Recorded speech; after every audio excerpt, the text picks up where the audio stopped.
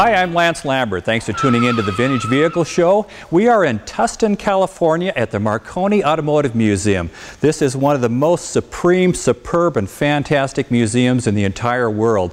There is a collection of kind of a real cross-section, but it leans a lot towards racing cars. Dick Marconi is responsible for this. Come on in here, Dick.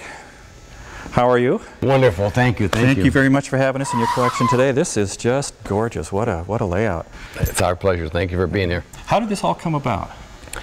Well, I used to have a race shop when Johnny and I were racing full-time.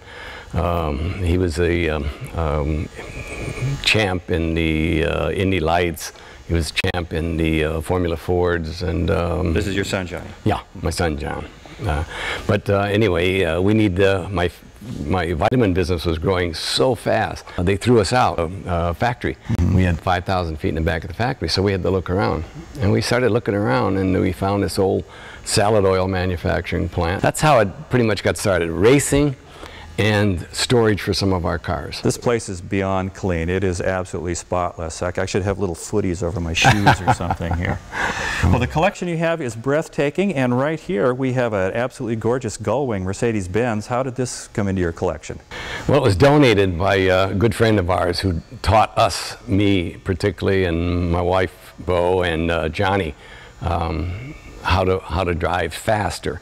Russell Spence, he donated the car to us, and it's completely restored. And this back in the 50s or 60s, when it came out, it sold for $11,000. And I'll tell you, I said, why would you pay $11,000? Why would anybody pay $11,000 for a car like this?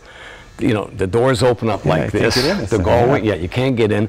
The windows go down a little. There was no air conditioning on it at the time. The value on it's $300,000 now, so I was really wrong. But I didn't know anything about that yet.